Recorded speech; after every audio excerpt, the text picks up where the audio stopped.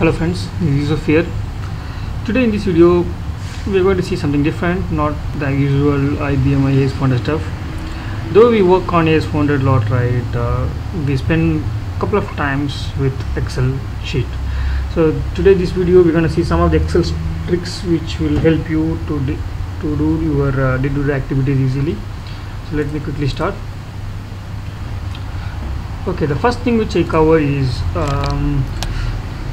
Control D. Okay, so Control D, I'm not sure whether you have used it many times or not, but it will be very useful. So that will be where that will be used. That will be used to copy the formula of your cell. Okay, so for example, I have like 1, 2, 3, and I have another 1, 2, and 3. Okay, and I say I'm adding these two cells. Okay, then probably we'll do a copy and then do a paste. So if you want to copy the formulas, but the same thing can be achieved using, okay, if you can select the cell and then press Ctrl D. Okay, for selecting the cells I have used like Shift Control and then up arrow, so which will go to the selection thing. Okay, so we'll use this often in our video. Okay, so the next thing is actually the Vlookup. So most of the time, okay, people are struggling with the Vlookup. So let's quickly have one database or the table, okay, for us to do the Vlookup. Okay, so I have a table here. Okay, so I have named this as a key and these are all the values. I'll tell why. Because Vlookup works something like this. So we can find value for a key from a particular selection of cells, but the key should be the first column of the selection. So in our case, for example, I have like 1, 2, 4, 10 and then 5 maybe. These are my keys, but I want to select or search for these values from this selection of data. So what we are going to say here, it's equals to Vlookup, equals to Vlookup. Okay, then we need to say which, let me put it here. Okay, Vlookup. So we're gonna search for this value 1, comma, then it says table array. So I'm going to say this is the table in which I'm going to look up. So obviously the value will be searched in the first column, and then I'm going to take F4. Okay, I'll tell why I'm taking F4, and then comma. Then we're gonna say which column we are expecting. So for this one, okay, maybe I want to see the result of this B column. Okay, so this will be named as 1, 2, 3, 4 columns. So I'm going to retrieve third column value, comma, then give 0 for the exact match.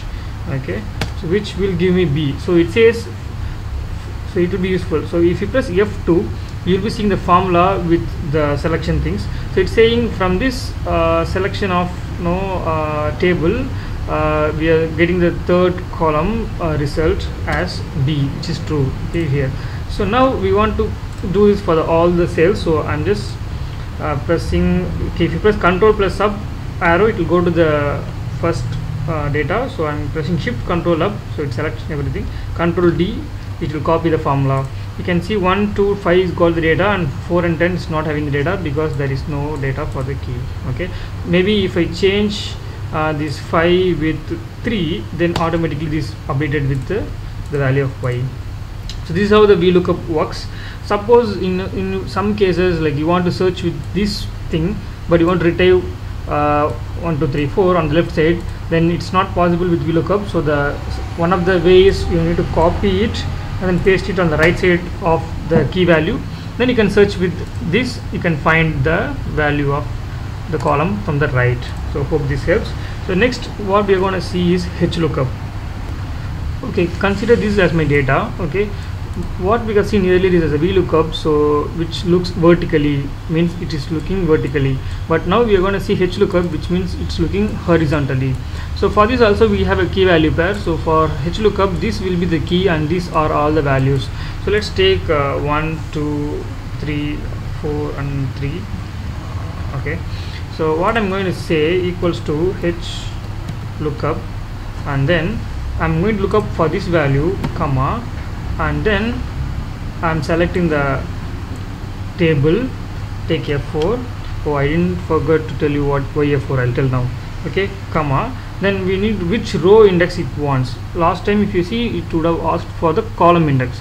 Now we want to give the row index. So for 1, I'm say 1 2 3 4 5th row, so I want to retrieve the 5th row, okay, comma 0, then close the bracket, enter. So we got the export. So similarly, you select the things, shift control D, you will get the data which search for the horizontally, and then you retrieve the data. Now let's see what is the use of F4. So to demonstrate that, what I'm going to do is actually okay, take the same example, 1 2 3 4 5 6. Okay, so I'm having a formula, this cell plus this cell. If you copy it and paste it, you can see the formula is copied actually, but internally if you see, if you press F2, this is adding these two cells, but when we are copying, the cell number got incremented by 1. Okay, so this is actually default nature of the copying formula thing in Excel, but for our case we do not want to change the selection criteria for the next copying. Suppose, let's see what happens if we didn't do that. So I'm going to do the Hlookup again, Hlookup the same value, comma, so I'm selecting the field without taking F4, I'm giving comma, then I want to return the 5th column, comma 0. So we are done. So if I select this and then shift FD, see, you can see that for 2 and 3 we didn't get the data, but we actually have. That's because if you select this and press F2, you can see the selection criteria is moved to the down, and for each copying it is moving down one by one. Okay, that is the nature of copying. So if here, right, so you have a C3 E13 and next is C10 E14, then C11 E15. So we do not want to change the selection actually. So for this we need to take F4. So for example here, right, instead of this, assume I am taking F4 and F4, enter.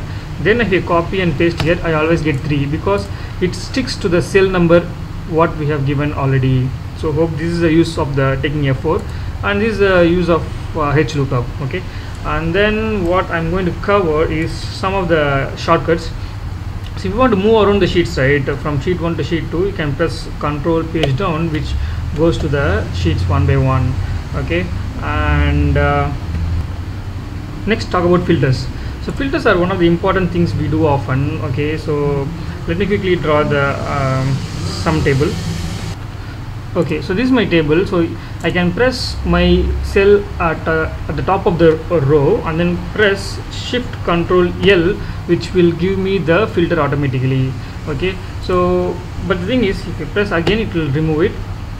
If I have this column next, for example, then if you press the same thing, it search for the immediate blank cell. Before that, it will finish the selection actually, and you can press actually anywhere. So here I am filter, you can press anywhere to remove the filter. And suppose, for example, you have the data consecutively, but you want to put filter only for these two, then you need to select these two. Let me select using keyboard. Yeah, select these two headings and then press shift control L. It will give you the filter. But then next thing which I'm going to say is, if you press alt and down arrow, you will be seeing this drop down. That will be very helpful. Many of the times, many of us will be putting the filter easily, but for selecting they go to the mouse and select everything, blah blah.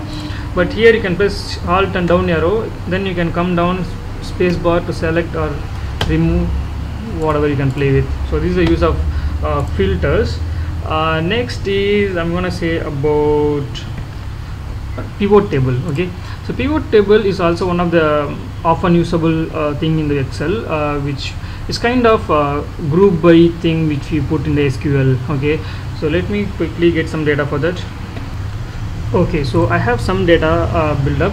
So we're gonna do a pivot table for this data. Okay, so I'm gonna select the data using Excel means, if you have cursor, shift control right and down. Okay, so then I'm gonna click pivot, and then it's asking where to show the pivot table. So either you can select existing worksheet and then give a cell, or you can give a new worksheet and then click OK, which will give you the pivot table. Okay, so we got the pivot table. Now what to do with that? So basically, as I said, it's kind of a group by. So I'm going to say the row label. So I'm going to get the result of the row department, which means totally we have this much distinct department. So now I want to see the number of students for each department. So I can say here's the student number or name, whatever, because these two are actually distinct to each other. So I'm going to say student name, okay, comes inside. So it says civil we have 1 student, CSC we have 4, those steps. Sometimes, okay, click on this the value settings, right? It might be a sum, not count, so you can change it. So you can also do a minimum maximum product count, whatever, based on the nature of the cell actually. Okay, as for example, if you have a mark kind of stuff, then you can give it here, then you can put a sum. Okay, then in CSE we have 4 students, but they may have a different grade. So if you want to see the grade, either you can put a grade on the row so that the grade comes down. Okay, so it's split group by department and grade. Okay, and you are seeing the each grade value. And if you want, you can put it in a column, so it comes in the column wise. So you can see in CSE we have 4 students of different grades. Okay, and one more good thing is actually if you put in row label, you can double click it to see the actual content. So for example, column here. So if you want to select, this goes like this. So maybe I want to see the CSE 4 students, but who are all the 4 students? If you double click it, you should be able to see the result in a separate sheet. So that will be also helpful if you want to see the result or the actual content of these selections. So that's it for this video, and I hope you got some information from this video. I'll see you in the next video with our usual IVMA steps in the future. Thanks for watching.